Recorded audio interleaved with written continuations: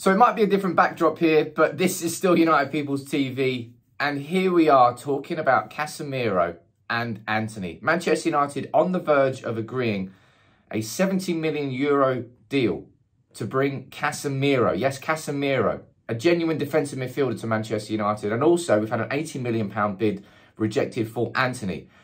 Man United have decided to wait until I've gone away for a couple of days. Very nice of you. This feels like a bit of a panic in response to everything that's going on against the Glazers, and that still remains the focus for everybody. But in this video, I'm going to run through all the latest from The Athletic, from the BBC, from the Telegraph on Casemiro, the structure of that deal, the fee of that deal, and also speaking about that Antony bid that's gone in. So make sure you drop a like on the video and subscribe. But let's dive into this one. And genuinely, as I say, we're on the verge of signing Casemiro. Let's run through the story here from The Athletic. Manchester United, as Adam Crafton reported late on Thursday evening, we're close to signing him for €70 million. Let's find a bit more information about the deal.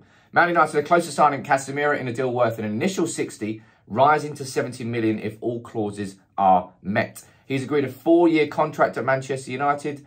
Casemiro's contract includes the option of a 5th year that can be triggered as an option.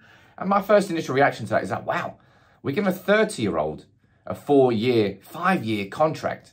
You remember back in the day, I think we've spoken about this quite a few times on United People's TV. We used to give 30-year-olds like 1-year rolling contracts. It's come a long way since then, but let's dive into more information. Deal's not yet completed. It is understood to be proceeding at good speed.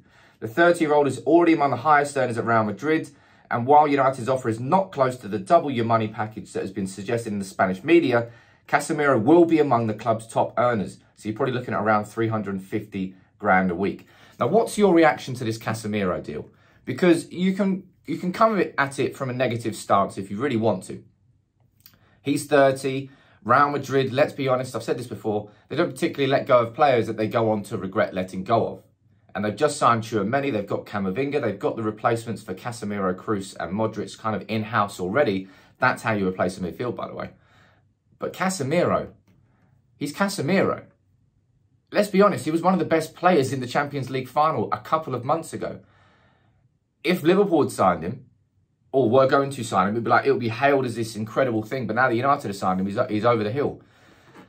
I'm a bit sceptical of the fact that we're giving such a huge contract to someone who's 30. That's what I'm sceptical about. If it works out with Casemiro, though, Jesus.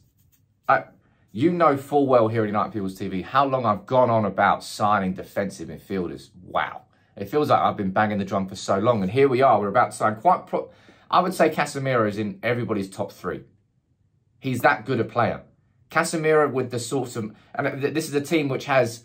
It's just a load of kids. And we're a load of puppies with no mentality and no steel and no strength. Casemiro. Has he won the Champions League 5 times? Won La Liga 3 times? Won 3 Club World Cups. Wow. It's a very different... It's a massive pivot away from Frenkie de Jong, which is effectively what this is.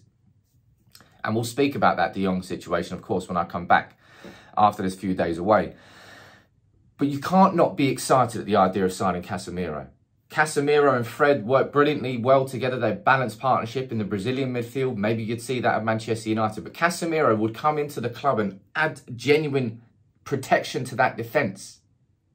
I guarantee you our centre-backs are better because Casemiro is sitting in front of them. I guarantee you our whole team feels like more of a unit with Casemiro in it.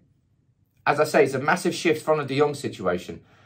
But if it works out, this could be a genuinely transformative signing. Let's dive into a bit more information here. The BBC, following up on that, Simon Stone this morning saying Casemiro, Man United are closing in on signing him. 50 points, there you go. Same fees.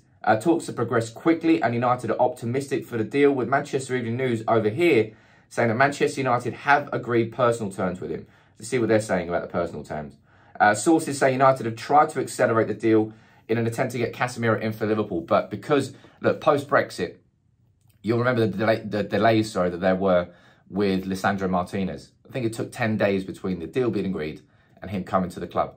It's because of visa issues and work permit issues. Post-Brexit, it's much more difficult in the UK. So Casemiro will not be here in time for Liverpool. Let's scratch that one. He'll be here for the game after. But that's, well, I'd rather he be there, but he won't be. But Casemiro, going back to it, honestly, when the Casemiro stories started, I just labelled it as pure and utter fantasy.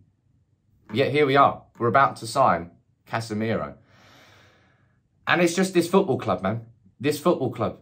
It feel like all of a sudden we're talking about 150 million euro bids for 2 players, Casemiro and Antony, which I will get onto next. And all summer long we've been dillying and dallying and dithering and tinkering over small fees. All of a sudden there's 150 million euros. It's suspicious. And I'll reiterate what I said at the start. This Man United fans will not accept this as a distraction from the ultimate ambition and the goal, which is to get rid of the Glazers and the Monday protest. This will not be affected by these 2 transfers. But I will be speaking about them because it will transform and change our team for this season. So Casemiro, it feels like there's going to be a here we go over the next 48 hours. And if it works out, and look, he's still in peak condition. 30 is considered like it's a taboo age in football, isn't it? But there are plenty of 30-year-old footballers who still have significant roles and impacts in their team. Thiago, I think, was bought for Liverpool around about the same age. Hey, Casemiro, a genuine defensive midfielder. I can't get my head. It feels like I've been waiting decades for this. Obviously, it's not been decades, but wow. If it works out, this could be incredible. And yeah, it's a massive shift from the Frenkie de Jong situation. A very different type of player, but certainly one that Ten Hag can build around. And I'll be doing a scouting report when we get a bit more depth on it. But moving on from Casemiro, Antony. Manchester United, back when the stories first came out about him having an 80 million price tag and Lisandro Martinez having a 50 million price tag, I sort of stood firm that Manchester United were effectively going to get priced out of a move for him. And that's what we did. We went quiet on it. But now it's come out. It's emerged last night, the Manchester United, from David Ornstein, that we put in an £80 million euro bid for Antony that has been rejected. Let's read through the story here. Manchester United have revived their interest in Ajax forward Antony, but face a challenge to lure him to Old Trafford in this transfer window. The Athletic understands that United submitted an offer of 80 million euros for the Brazilian on Wednesday, but saw it rebuffed. Erik Ten Hag is seeking reinforcements for his team before September the 1st. I mean, that's a given, we know that. But Old Trafford Chiefs are not optimistic in prizing Antony from Amsterdam after their fresh approach was knocked back. And I'll be completely honest, it feels like a little bit too little, too late. Maybe not too little, that's the wrong way to describe it. 80 million euros was the price tag that Ajax put on Antony. But the season has now started. Antony had a cracking performance in their first game. I don't think Ajax will sell this late in the window. Have we gone in with that 80 million euro bid at the same time as we went in with the bid for Martinez? That was a double negotiation. We probably could have made that work. But at this point in the window, I think Ajax are going to dig their heels in. Clearly, they just rejected an 80 million euro bid. Do you think United will go back in with another bid? I don't think we will. I think what will happen, as reported here in the Telegraph, Manchester United will eye Cody Gakpo. Now, Cody Gakpo, of course, is PSV's winger. He is also, of course, involved in their Champions League qualifiers against Rangers, the second of which is in 5 days' time. Now, he's going to be around about 34 million euros. So I don't know what that is. No, sorry, 34 million pounds, which I don't know. Is that about 40 million euros? There or thereabouts. So about half of what Antony is, which means there would still be 40 million left in the pot if we got Gakpo instead of Antony. But United are panicking here. This is the last thing that we wanted to see our club do this summer. We wanted to see, I mean, I suppose we did do that with Frenkie de Jong, but we chased what feels like something that was maybe unattainable. We could never have expected the nuances of that deal. But it doesn't seem like we're going to get de Jong. And I've done a lot of content on de Jong this summer. Jeez, I did not expect it to end. I don't know how I expected it to end, but I didn't expect this window to end like this. Out of nowhere in the last last week or so, we've been linked with what feels like 20 plus players. And now we're about to sign Casemiro. And it's a shame that the idea of signing Casemiro comes in the context of a cloud hanging over it and what's going on with the Glazers. Because Casemiro could be one of the best signings that we've made in such a long time. Seriously, I think so anyway. But you can let me know about what you think about the Casemiro deal in the comments below. And what about Antony? 150 million euro bids on 2 players. One that we're about to sign in Casemiro and one that's been rejected in Antony, and one that will be followed up by a Gakpo situation next week. It's all kicking off.